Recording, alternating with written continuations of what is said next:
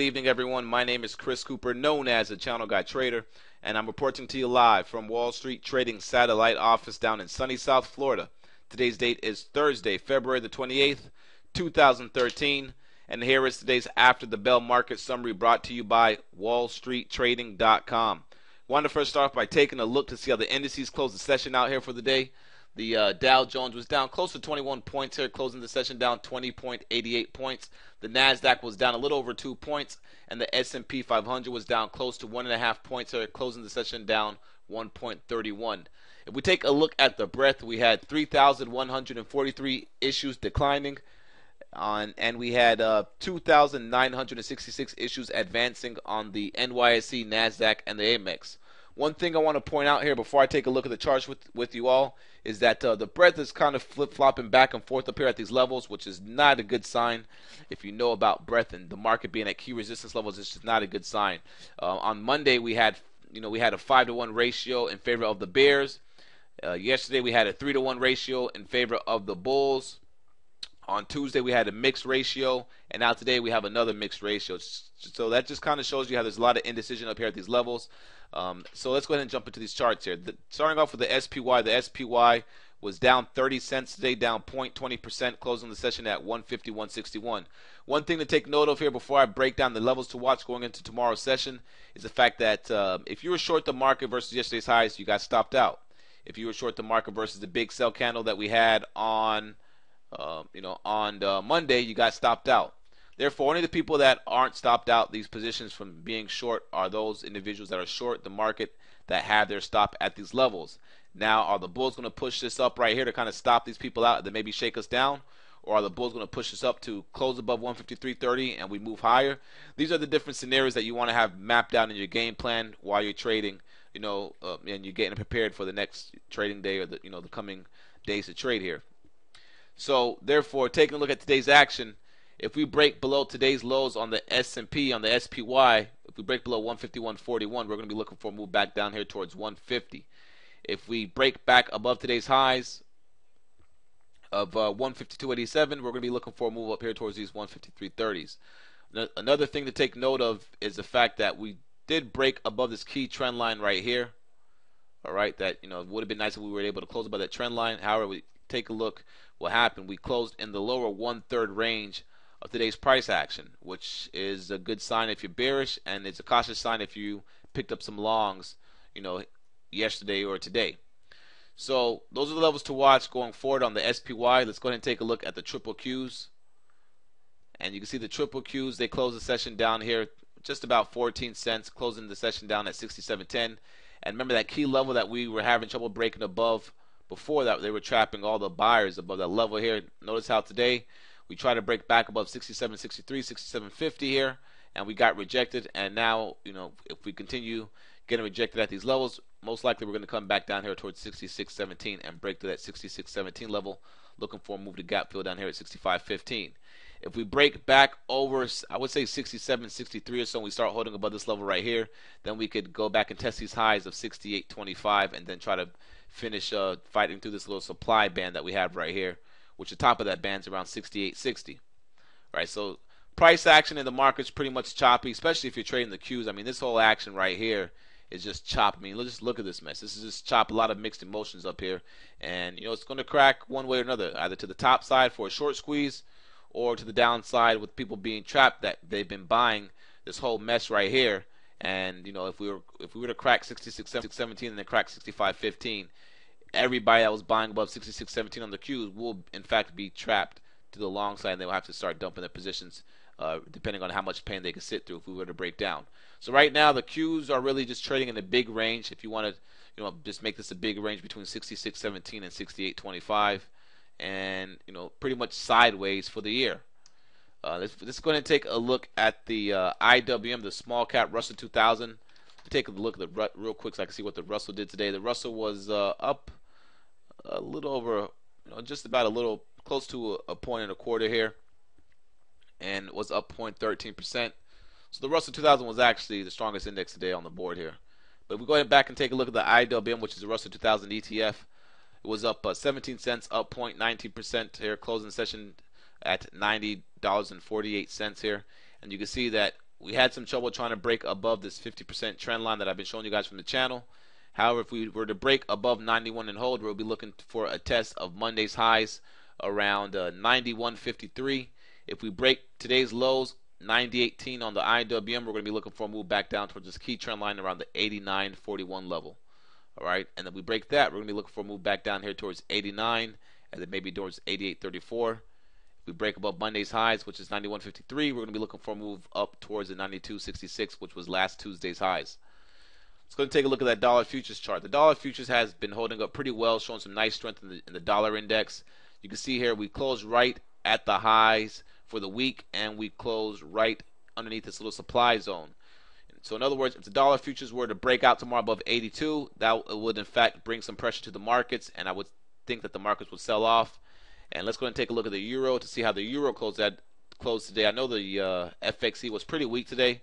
Let's go and take a look at the actual euro dollar here.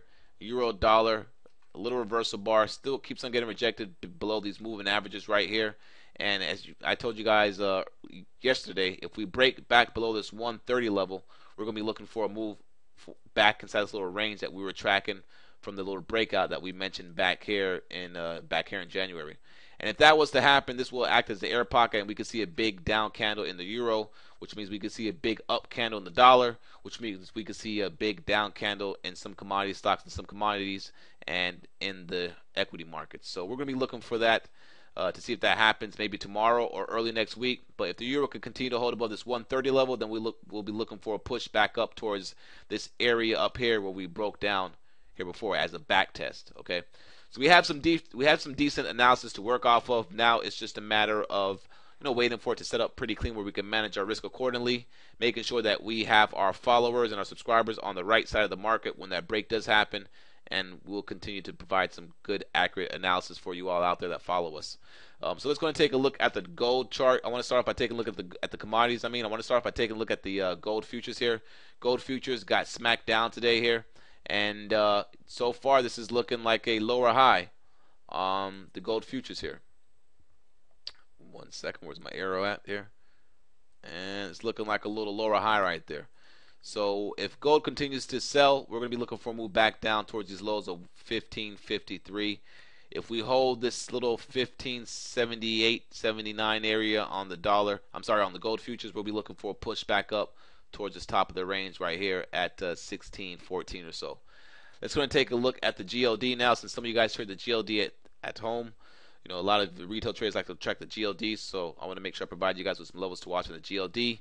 The GLD, holding above 152 is a good sign. Breaking below 152, we're going to be looking for a move back down towards 150.81, which was last week's lows. All right, holding above 153, 152, 153, we're going to be looking for a move back up towards these 156s right here.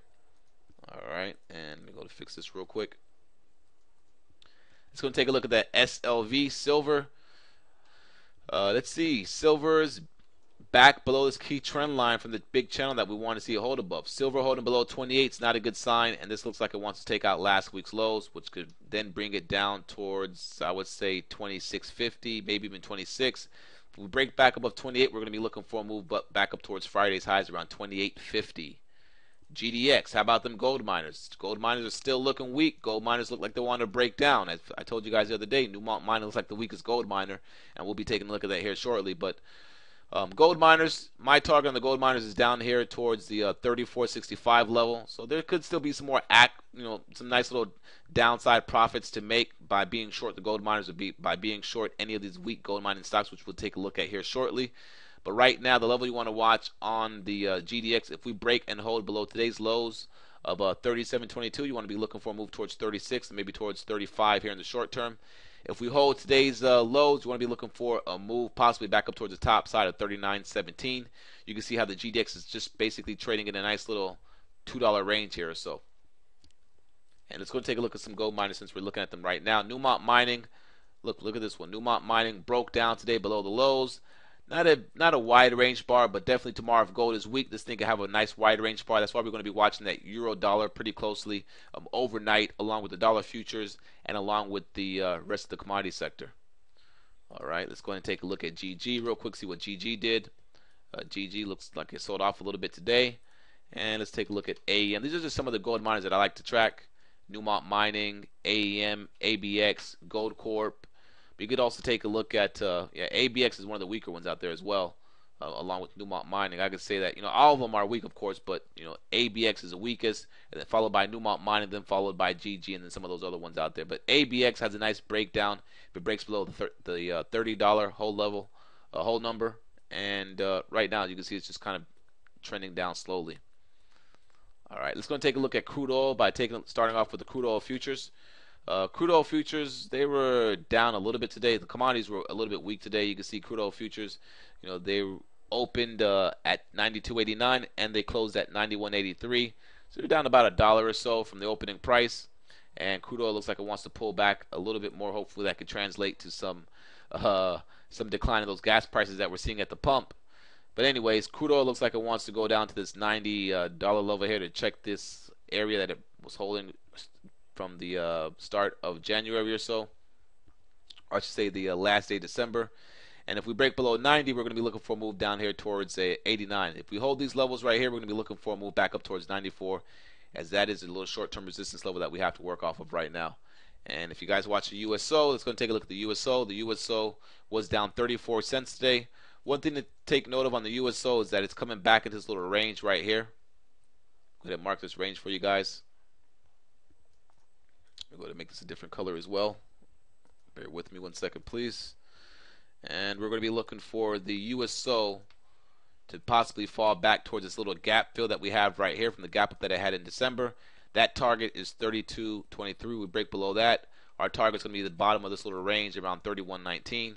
If we hold 33, then we're going to be looking for a move back up towards 34 from this little gap that we had right here. So we have some decent levels to work off of on the USO as well. What else do I want to take a look at here? The volatility index, the VIX. The VIX was closed up the session 78 cents a day here, and we're going to be looking for a move in the VIX back above 16 if we have some selling pressure tomorrow, maybe back up towards 17. Notice how we did hold the lows from Monday's expansion candle though so far today, and we had a nice little wick with some dip buyers coming in today to buy some volatility to protect their positions, their portfolios. All right, so let's go ahead and talk about some key stocks now.